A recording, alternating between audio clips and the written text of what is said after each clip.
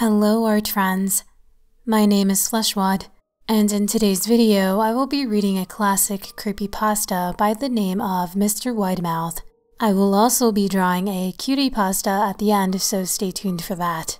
Make sure to watch this video in the dark with the lights off and your headphones on for the best viewing experience. Enjoy!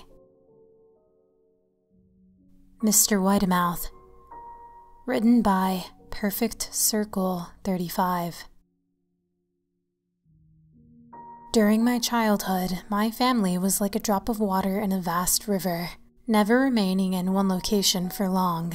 We settled in Rhode Island when I was 8, and there we remained until I went to college in Colorado Springs. Most of my memories are rooted in Rhode Island, but there are fragments in the attic of my brain which belong to the various homes we had lived in when I was much younger. Most of these memories are unclear and pointless, chasing after another boy in the backyard of a house in North Carolina, trying to build a raft to float on the creek behind the apartment we rented in Pennsylvania, and so on. But there is one set of memories which remains as clear as glass, as though they were just made yesterday. I often wonder whether these memories are simply lucid dreams produced by the long sickness I experienced that spring. But in my heart, I know they are real. We were living in a house just outside the bustling metropolis of New Vineyard, Maine, population 643. It was a large structure, especially for a family of 3. There were a number of rooms that I didn't see in the 5 months we resided there. In some ways, it was a waste of space, but it was the only house on the market at that time, at least within an hour's commute to my father's place of work.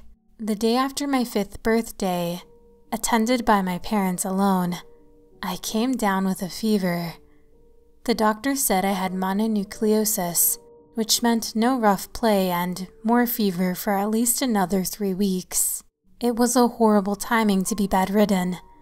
We were in the process of packing our things to move to Pennsylvania, and most of my things were already packed away in boxes, leaving my room barren. My mother brought me ginger ale and books several times a day, and these served the function of being my primary form of entertainment for the next few weeks. Boredom always loomed just around the corner, waiting to rear its ugly head and compound my misery. I don't exactly recall how I met Mr. Widemouth. I think it was about a week after I was diagnosed with mono. My first memory of the small creature was asking him if he had a name. He told me to call him Mr. Widemouth because his mouth was large. In fact, everything about him was large in comparison to his body. His head, his eyes, his crooked ears, but his mouth was by far the largest. "You kind of look like a Furby," I said, as he flipped through one of my books. Mr. Widemouth stopped and gave me a puzzled look. "Furby? What's a Furby?" he asked. I shrugged. "You know, the toy. The little robot with the big ears. You can pet and feed them, almost like a real pet." Mr. Widemouth resumed his activity. "You don't need one of those. They aren't the same as having a real friend." I remember Mr. Widemouth disappearing every time my mother stopped by to check in on me. "I lay under your bed," he later explained. "I don't want your parents to see me because I'm afraid they won't let us play anymore." We didn't do much during those first few days. Mr. Widemouth just looked at my books, fascinated by the stories and pictures they contained. The 3rd or 4th morning after I met him, he greeted me with a large smile on his face. "I have a new game we can play," he said. "We have to wait until after your mother comes to check on you, because she can't see us play. It's a secret game." After my mother delivered more books and soda at the usual time, Mr. Widemouth slipped out from under the bed and tugged my hand. "We have to go to the room at the end of this hallway," he said. I objected at first, as my parents had forbidden me to leave the bed without their permission. But Mr. Widemouth persisted until I gave in. The room in question had no furniture or wallpaper. Its only distinguishing feature was a window opposite the doorway. Mr. Widemouth darted across the room and gave the window a firm push, flinging it open. He then beckoned me to look out at the ground below.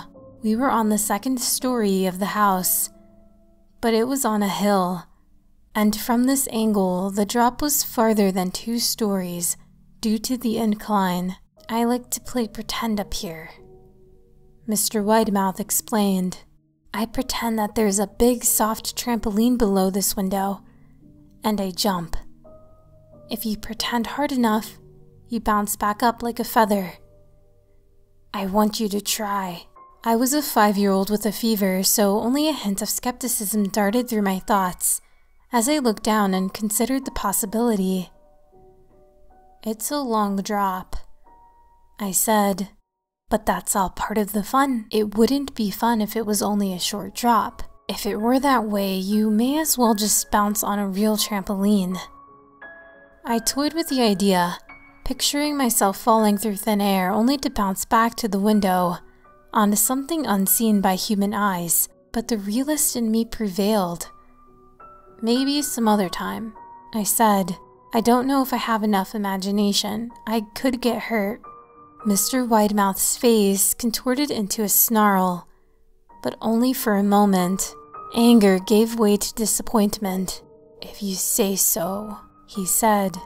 He spent the rest of the day under my bed, quiet as a mouse.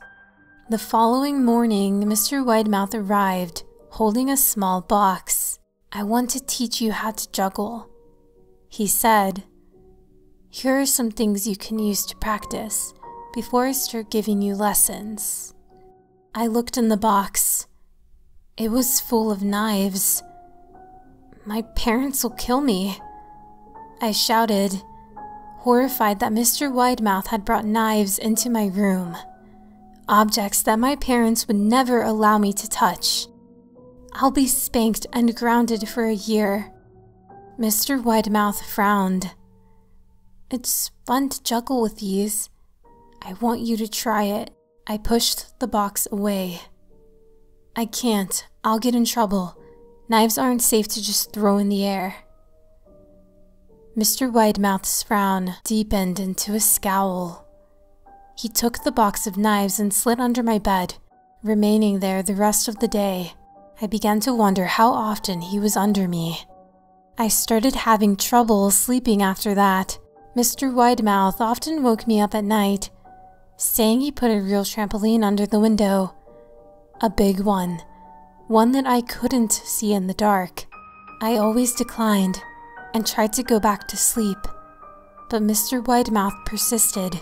Sometimes he stayed by my side until early in the morning, encouraging me to jump.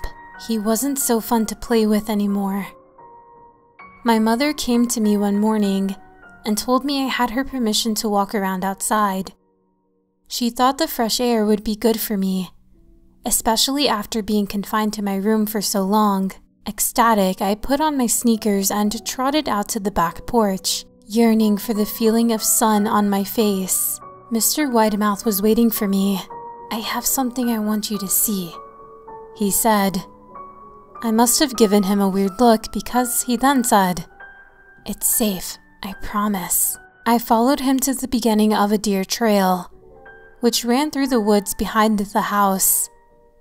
This is an important path, he explained. I've had a lot of friends about your age.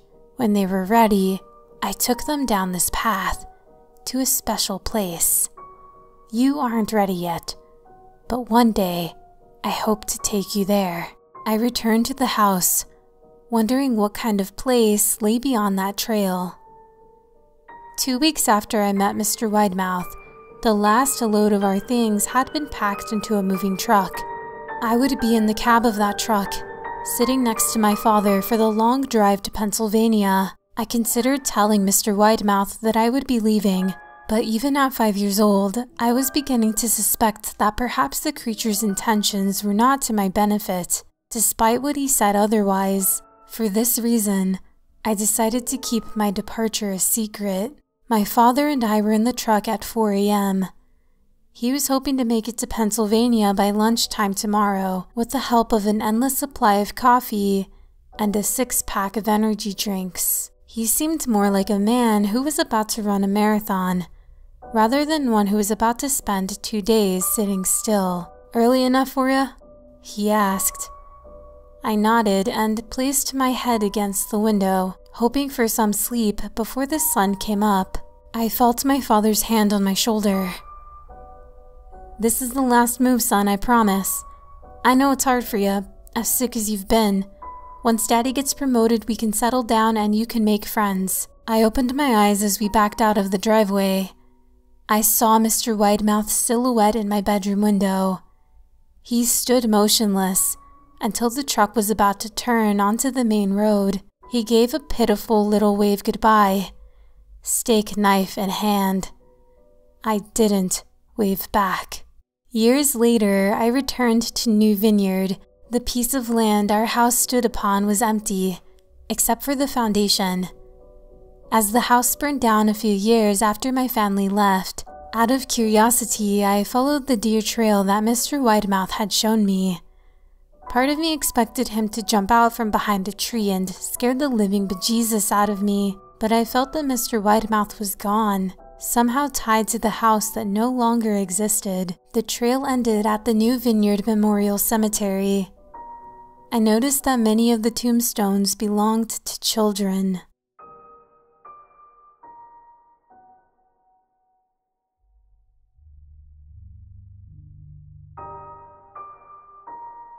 For the cutie Mr. Widemouth, I wanted to go more in the direction of the classic furry at first, beak and all.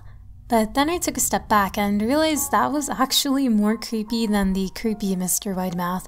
So I quickly changed his smile to a still wide mouth but with square teeth this time, less menacing. I like to think that the cutie Mr. Widemouth is mostly a giant Mr. Sweet Tooth. Instead of knives in hand, he always has a sweet, in this case, 2 giant lollipops. I also gave him big bubbly eyes. When it came to line art, I chose to use a very thick brush to make him more easy to read and simple, which overall makes the character cuter. I gave him heart patches of fur on his belly and ears. When it came time for color, I went full-on Valentine mode. I guess I'm still not over February yet. I honestly think this is the first time ever out of my whole Creepypasta to Cutiepasta series that I like the cute version more. I always wanted to make a video on Mr. Widemouth, but I never got around to him, so I'm actually very happy that I finally got to draw him. Let me know which Creepypasta character you'd like to see in the comments below. Make sure to click the like button if you like the art and to subscribe if you haven't. Thank you so much for watching, art friends. Until the next video, bye.